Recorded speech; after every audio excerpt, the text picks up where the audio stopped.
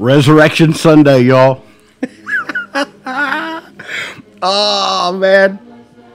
I can't help myself, and I won't try. I'm excited. It is Resurrection Sunday that we are celebrating today. Oh, my goodness. It's a blessing to know who we know and for him to know us. Welcome, welcome, welcome today. I decided to go ahead and go this morning and do it this way so that we can just be together for a few moments. I know things are happening in everybody's lives. Things are changing with the weather changing and spring coming and all. And so forgive me if I missed any of you, but I am live. Give me some comments. I like that thumbs up already. So praise the Lord for that. And if you have a comment, please share with me. Just say something so I'll know who's watching. And I have a limited amount of time. Since we're going to be meeting live at Beams of Light Church this morning again, as we have been on Sundays, so we're together. We're together again. We're together. Well, I probably ought to get in a right tune, or right key. Let's see. We're together again, just praising the Lord. Are you praising the Lord today? We're together again. And the next line of that song says, in one accord. I want to go with you and you with me in the Word today because, listen, hello, Storella, good to see you. Happy Celebration Day. Shalom for all of you that are watching. The title, I titled this Says Who. There it is on the bottom of your screen, Says Who. And I did that because I was, as I'm looking through the scriptures, as I'm looking through everything that transpired, in fact, well, I've got it here. Let me see. It's not Acts. I want to go to Acts. Lord willing, we'll be going to Acts, the 4th chapter for sure, this week's Bible study. Oh, and I want to tell you too, we have a special guest coming in. We have several special guests. It'll be the first time, I think, that since we've been going live in the live stream, that I will have 3 guests on at the same time. It will be 4 of us, and I don't know when it's scheduled. Probably next week, because we're going to try to record. We have to pre-record this one for various reasons I won't mention right now. But we're going to have Philip Barnett, his wife, Masha Barnett, and a special guest from Ukraine. Her name is Natalia, and the last name escaped me. I could read it, and you would not get it because I have no way of understanding how to pronounce it. Philip's given it to me several times, and it's like, I don't get that. And so, anyway, Natalia is the gal that is in charge of, she's kind of the point person, if you would. I've been doing this for many years, along with Philip's help and Philip's church that was in Ukraine, Christ Cathedral Church. And she is in the point position, the lead position for getting Jews back to Israel, getting Jews back to their homeland, getting them from places that they have to get out of to get in back to their homeland. Big deal. And she is going to be sharing some stories, so I'm excited about that. So look forward to that announcement coming up. But I want to start in John the 16th chapter. I've got it on the screen, John 5 and John 16. The very first verse in John 16 and the very last verse in that same chapter. The first verse says, "These things have I spoken unto you, that you should not be offended." Now, these are Christ's words, and he is giving the disciples a clue. Not only a clue, he's telling them right out what's going to happen. And then in the last verse, he says, verse 33 of John chapter 16, "These things I have spoken unto you, that in me you might have peace. In the world you shall have tribulation, but be of good cheer. I have overcome the world." I got to looking at all the things, and that's why I just put the Says Who. I get to looking at all the things that we have been told. we were told, and of course this was prior to my birth and your birth, some 2,000 years ago when Christ was on the earth, and 33 and a half years or so after his birth. He's been telling in that 3+ years, the disciples and everyone that he comes around, he's telling them about a kingdom that he's going to set up, and they misunderstood that. He also says that you destroy this temple, and in 3 days I'll raise it again. They misunderstood that. And he goes on and he talks about all of these things, and everybody's missing it when it's coming from the very words of the creator of the universe, the God of all gods, the real God, the only God, who is the one that's saying what he's saying. And that's why I put on there, says who, okay? Says who? Well, if you look in John the 5th chapter, and also I have that on the screen. I don't have the verses up, but I just want to hit some highlights here, because here's the thing: how many things has the Lord told us, and we're still not believing? How many things has he really revealed to you in your life, and you're not believing either? Same for me. How many things? See, we're looking back, hindsight, 2020 vision. That's what we say, right? Well, it is. So we're looking backwards to an event. And by the way, I mean, Jesus rose again that third day, just like he said he would. Oh, man, I'll tell you, he rose again. I've been to Israel. I looked at the tomb where Jesus laid, according to history and all the archaeological facts and everything that bears it out. And our Savior lives. He no longer is in the grave. That's why he's the God of and the Father of Abraham, Isaac, and Jacob. He's the God of the living, not of the dead. Those people are living too. You and I are sitting here on a Resurrection Sunday. We have the stories, the events. In fact, how many of you have been watching any of The Chosen? I love that series, and if you're watching it, oh man, what a blessing! I do want to make mention, and this is not to take away anything, but you really need to know the Word, because there are times that things are taken out of context, or at least out of the timetables. They're given great illustrations of what it might have been, because a lot of our scripture doesn't say exactly the way a lot of things were in between. But I just want to give an easy, simple caution that don't take everything we see from Hollywood as Bible. We need to go back to the Bible and make sure that's what it says. Now, is that a heaven and or a hell issue? Probably not. So that's why I wouldn't spend a whole lot of time here, because that's what the Pharisees and the Sadducees were doing. You all know the Sadducees were the ones of the two religious sects, S-E-C-T-S. They were the ones that did not believe in the resurrection. That's why, and we say it, but that's why they were so sad, you see. Okay? The Sadducees. That's why they were so sad, you see, because they wouldn't believe in a resurrection. Where would you be today if you didn't believe in a resurrection of Jesus Christ?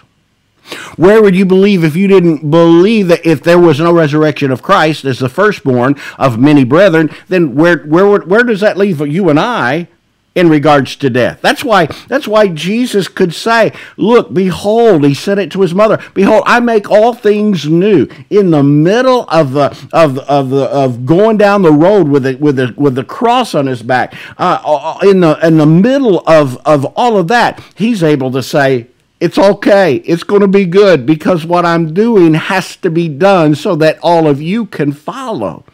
So here we are today, some 2,000 plus years later, and we know the story of the resurrection. We celebrate it. We should celebrate it every Sunday. We should celebrate it every day, but we really put aside this day because historically this was the day, at least on or about today, that he rose from the dead. But here's the part. Says who? That's the title. Says who? Well, Jesus is the one that said he would raise him from the dead. In fact, he's the one that said, There's nobody taking my body, nobody killing me. I'm laying down my life for you. Nobody killed Jesus without the Prince of Peace, by the way. Nobody killed him without his allowing it. He allowed it. He put himself on that cross. He put himself in that grave. And I'm all praise the name of the Lord. I'm thankful that he was there just for a moment. And then he went and delivered the captives from Hades at that time, took them back to heaven with him. And now you and I have a beautiful course ahead of us. That's why it's the best news ever. That's why it's the gospel. That's why we should be we call it Cloud 9. We should be ecstatic with today, knowing that Jesus rose from the dead, no longer in a grave. In fact, I believe we sing that song, once like a bird in prison I dwelt. Okay, no freedom from. We sing He Set Me Free. I can't help but think that Jesus might have sang that same song or a song similar to that, because now all of a sudden he is no longer bound to this flesh and blood body. He's no longer bound to just a unit of one, if you would. He is no longer confined and restricted as a human in human form. When he rose from that dead, he took on his heavenly form, his divine form, and he went to the Father. He ascended to the Father. He came back, and then he ministered to Mary and to Peter and to John and to Thomas, and he ministered to all those people and all the other people on the road to Emmaus. He ministered to, showing them who he was. And so we have these words that Jesus said. Again, it's a passage you know. These things I have spoken unto you. But are we listening? Are we really believing what he said? There's a lot of things in the scripture that same source, the source, has said. But are we kind of like these guys were? It happened. Man, there's a good song. How many of you know that? It happened like he said, as he cleansed the leper and he raised the dead. He fed the 5,000 with 5 loaves of bread. You know that song? It'll happen like he said. I had to look that up. It just came to me. I think I'd sang it one time this week too, and so there it is. It happened just like he said. And everything else in the future, my friend, will happen just like he said. Thanks for joining me today. Thanks for being with me on this Resurrection Sunday. Listen, if you can get to church, get to church. Go to your church. Go support your pastor. Pray for your pastor. Bless him by coming and showing up and saying, "Oh, Pastor, I want to stir you up. I want to stir up one another, encourage one another." That's what we're supposed to do when the body of Christ comes together, when we come together to fellowship. So here's the disciples. You've read about it. We've studied about it recently, how that they find themselves in church on Sundays, but they're in their home church. They got the door closed, and Jesus resurrects, and it don't stop Jesus from being there even behind closed doors.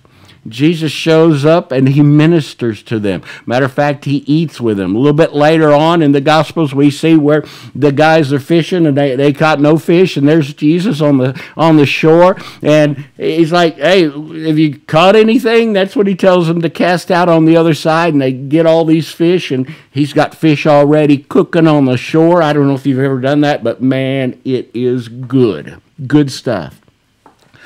So back to a passage, I've got it there on the screen, John the 5th chapter. And again, thanks for joining me. Thank you. Good to see you, Brother Steve Farmer. Can't wait. Amen. I'm with you, brother. I don't know what you have to look forward to in this life. I don't know if it's a career, if it's a, being retired. I don't know what it is. Maybe it's your first car. Maybe it's your first house. I don't know. But no matter what you have that you're looking forward to in this life, it is nothing without Jesus. It is absolutely nothing without a resurrected Savior. The Pharisees and the Sadducees were the religious people that knew the scriptures inside and out. In fact, that's what I want to get to in Acts, the 4th chapter. We won't have time today, but maybe Bible study this week. We get to the place where the Sanhedrin, all of those guys are questioning a couple of guys, commoners like you and me, Peter and John, questioning those guys because they're preaching Jesus and the resurrection.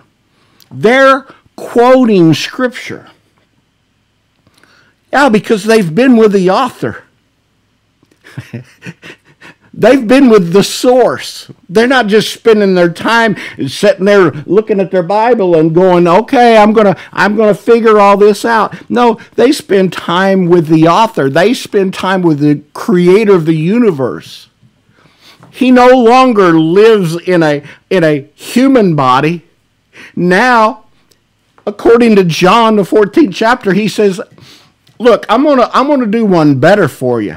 In fact, I'm going to send one just like me, the Holy Ghost, and he's going to live inside of you. You don't even have to wait to get to a synagogue, a temple, a brick and mortar building. He's going to be inside of you, and he will teach you all things whatsoever I've commanded. I'm going to tell you, we're living in a wonderful time. We're living in the dispensation of grace. It's a dispensation where the Lord is drawing men to him. I pray this morning that if you don't know him, I'm not talking about knowing him like the Pharisees and the Sadducees did.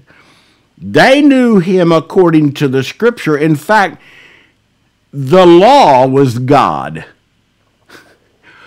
The law was God to them. Not so much now. In the new covenant we're living, Jesus came to fulfill all of the foreshadowing and the precursor of the Old Testament and the old law to a new way, a new living way, a new consecrated way. So today, man, it's a day of celebration, and as we look in the Scripture, I put John the 5th chapter, and I just want to read a few verses here, and again, I'm a little pressed for time because I need to get to my fellow brothers and sisters and spend some time with them on site. But listen to this, the 5th chapter of John. Jesus is talking about bearing witness because that was a big thing, should still be a big thing. If you have an eyewitness, that helps. And if you have a real reliable eyewitness, that even helps more. The Pharisees and the Sadducees, in this day and time when Jesus was ministering on this earth, they were constantly questioning because things weren't lined up according to their expectations.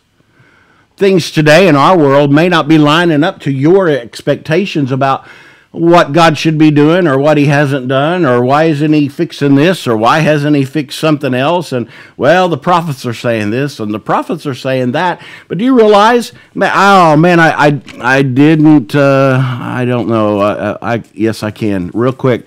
Do you realize that according to Isaiah, the 9th chapter, a prophet that was, 600-700 years before Christ, a prophet that prophesied about the birth of Jesus, and I turned in my Bible, again, forgive me for not putting it on the screen, but it just came up in my spirit, the 9th chapter of Isaiah, and here's what it says.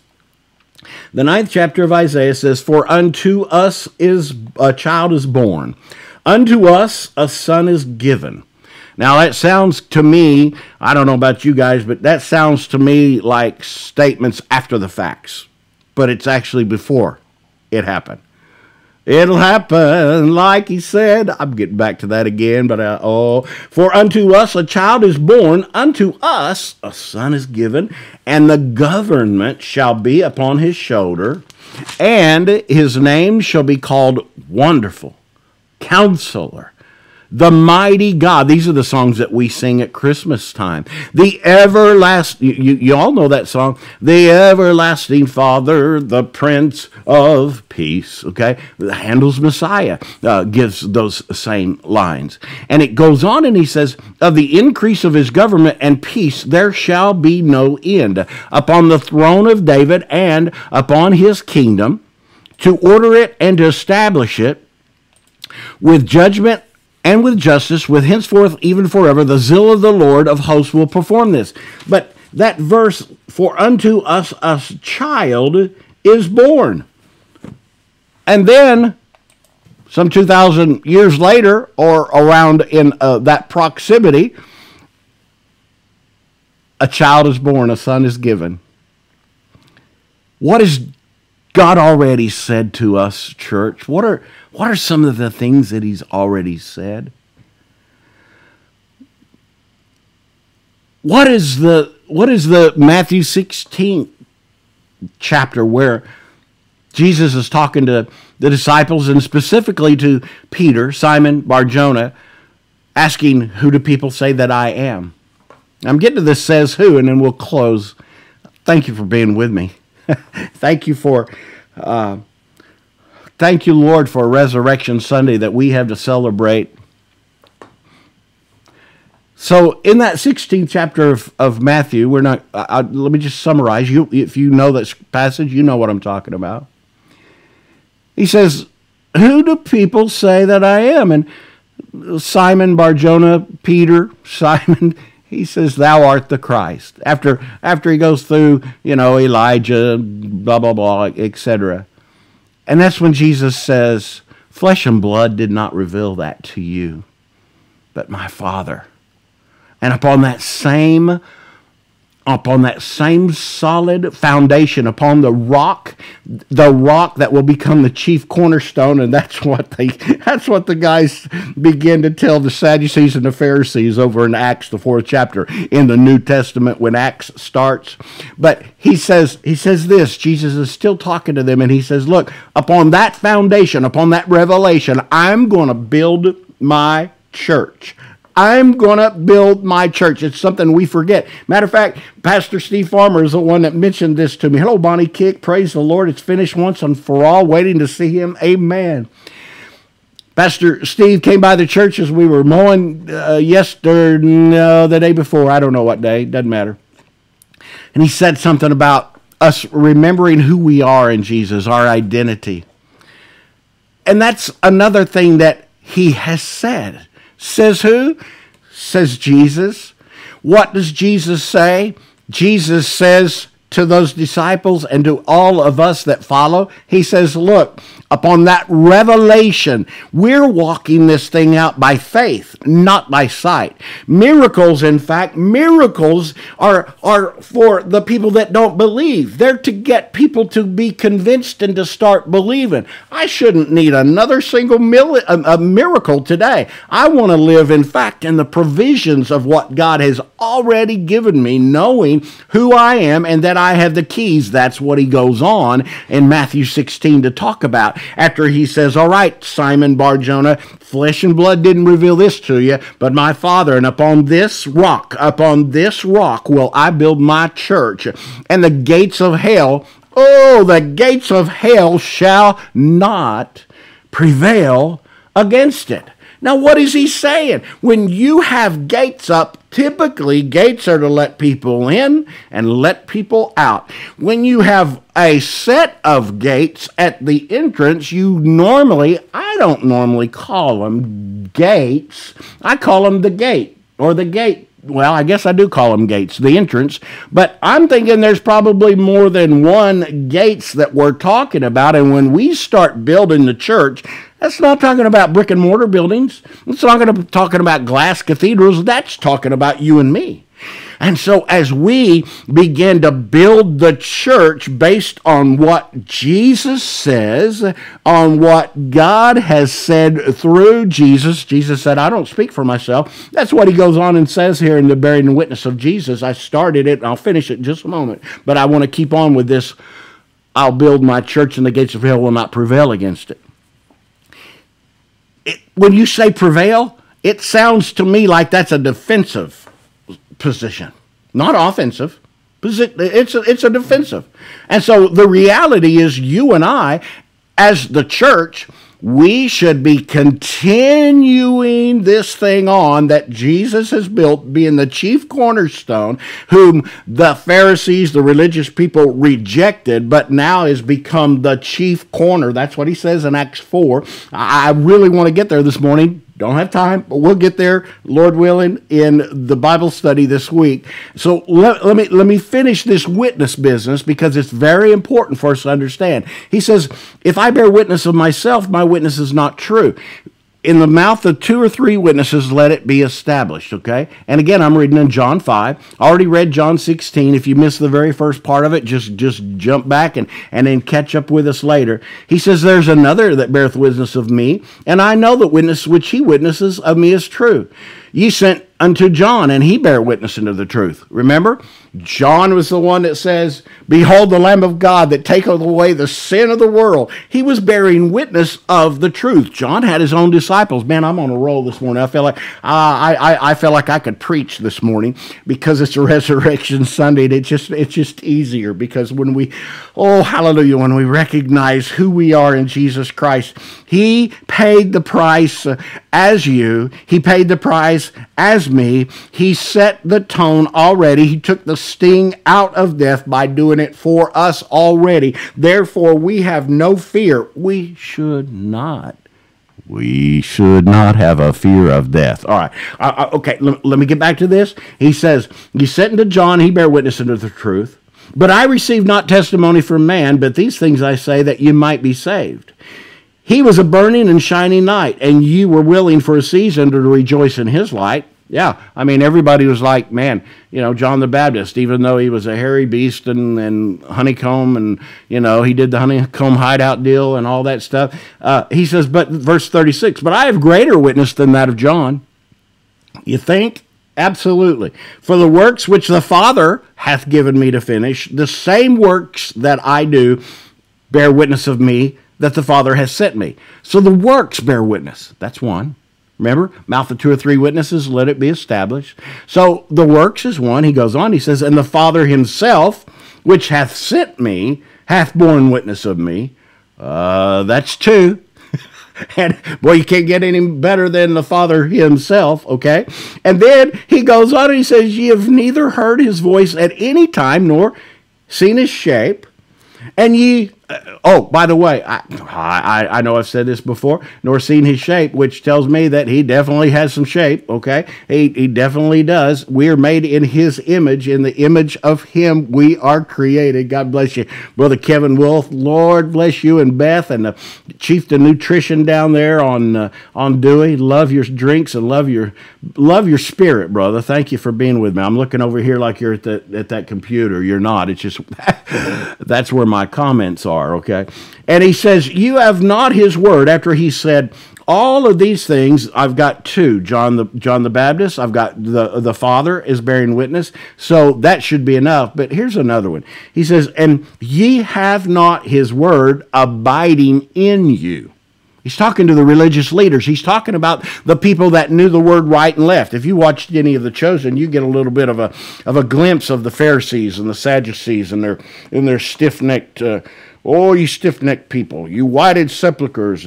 I just could go on and on about them. But boy, they know the scriptures, and boy, you got to toe the line. And maybe you grew up in that kind of a atmosphere. Maybe you grew up in that kind of environment. I got to tell you, if that's the religion or if that's the environment that I have got to go to on a daily basis or a weekly basis and call it church, I ain't going. I'm not going to a dead religion. I'm not even going for dead traditions. I'm going to seek one who is alive forevermore. I'm going on a daily basis. When I gather with you here in this platform, I'm gathering with others that are like-minded, who have the living Christ, the Christ of the living God, alive and well within you and within me. What a blessing that is. And so here's the last one. I keep getting going on these ways, but let me focus here, and then we'll find a closing place, the Lord willing, this morning. Oh my goodness. Thank you for joining me. So after he says, John the Baptist, that's a witness. My Father, God himself, that's a witness. You couldn't, how much better can it be than that? But it does, it gets better. And he says, you have not his word abiding in you, for whom he hath sent, him ye believe not. Here I am, Christ, right in front of you, and you're not believing. In fact, I was reading this week, and it's a little bit further on, and I think I was in John, because I hang out mostly in John on the Gospels. That's just a me deal. And so I'm going through there, and I'm reading where the devils recognize Jesus, and we know they do, but early on, they're one of the first ones. I got to go back and look at this again, because I didn't realize that so early on, one of those demons said, what have we to do with you? I know who you are. You're the Holy One, the Son of God. He spells it out right there, right in front of God and everybody. And then we have Jesus that is starting to perform his public miracles. And we know the one at Cana with the wedding, that he was like to his mother, Mom, it's not my time yet. I'm not really, I don't want to do this yet. And because of the need, I don't know, because of the situation, because Mom was asking him, but he went ahead and performed that first miracle, and we see him performing other miracles, and those that he performed miracles, they're like, man, what can we do? We want to follow you. And there was some times in there that Jesus said, no, in fact, don't even go and tell anybody. Don't even go and tell anybody what happened to you. We know they did, but he was trying to withstand the crowds until it was his time. And you want to know the truth of the matter? He did all of that, set it up. He set it up. He set his kingdom up. That's what he did. He said, the kingdom of heaven is at hand. It's right now. I've started this. But he set that up so that you and I can continue it. He set that up so when you read Acts, we'll be there hopefully this week in Acts, the 4th chapter in Bible study. When you read that, you see that the crowds, 5,000 people saved in Jerusalem. And we see Peter and John having to go in front of the Sanhedrin and all those Sadducee people. Jesus knew what he was doing. But here's the point that I want to get to. Last one, verse 39, search the scriptures. After he says, you guys, you don't know his word's not abiding in you, but you search the scriptures, for in them you think you have eternal life, and they are they which testify of me. You know the scriptures backward and forward. You know, you can quote them, you can argue them, you can debate them, but you don't know me. They testify of me. And there's that third testimony, let it be in the mouth of 2 or 3 witnesses, let it be established. So my friend, today I want to encourage you to consider all that God has already told us. The gates of hell will not prevail against His church. We probably ought to start acting like we know that scripture, believe that scripture, and know the author of that scripture, so that we are not tucking tail and running, so that we are not worried about those things that we often are worried about. Come on now, this good preaching, whether it's me or anybody else. I'm preaching to us this morning. I'm preaching to a people that I know. You tuned in here because you are excited about Resurrection Sunday. You were excited about He's alive. He's alive. Oh, the grave couldn't hold Him. Devil rejoiced for just barely a little bit of time till he realizes he ain't there. He's not there. In fact, he just left his clothes and you know that mummified stuff wrapped from top to bottom, and the napkin there, folded it because he's coming back. He's coming back. He's coming back. And the next time he comes back, he's not coming in the form of a Prince of Peace as he came then. He's not coming back as a lamb being led to the slaughter. He's not coming riding a donkey, and he's not coming to people that are waving palm branches and then it's going to be a short-lived celebration. This celebration today is a celebration that will last for all eternity. There's no turning back. There's no rerun. There's no turnaround on this, a U-turn of any kind. I'm telling you today that Jesus is alive. He is alive. It is well, and thank you for that. It is finished. Yes, Storella, that is right. It is finished. And when he said it is finished on the cross, that meant he brought reconciliation from a world of people that were living and born and living in sin to be reconciled back to the Heavenly Father. Not just for a heaven of eternity, but for heaven come down to earth, living inside of you and me. He's alive, my friend. Is he alive in you? So what has he said that I'm going to pray a prayer here in just a moment in closing, that the prayer is this: he will bring back to your memory his word, his scriptures, even miracles, even signs that have happened in your life, to remind us that he is God. Boy, there's another song. I know God is God, and he always will be God. He's God of the fiery furnace. I know I sing a lot. It brings joy to my heart when I think of the songs that God inspired, songs that authors have written. I haven't written songs, but I love to share the songs that others have written inspired by God.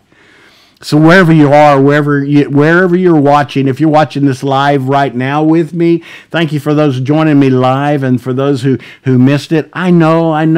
You didn't give us enough time. You didn't do. I know. Please forgive me. I just felt like going live today. On this Resurrection Sunday. Don't know what you're going to be doing tonight, but if you watch me this evening, God bless you. Whenever you watch and whenever you listen, I pray that the stirring of an almighty God would get a hold of you and not let you go. Put a smile on your face that will make you, as part of the body of Christ, glow. With everything that you touch, be blessed. With every person that you cross a path with, they'll know that you've been with Jesus. That's what the Sanhedrin, the Pharisees, the Sadducees, and even the double whammy of high priests realized over in Acts, the 4th chapter, that Paul and John, these guys, they were teaching the resurrection, they were teaching the scriptures, and they weren't learned. They weren't scholarly guys. They shouldn't know the scriptures like they know them. Can I tell you something? Today, I know his word better. Better than I've ever known his word in my life.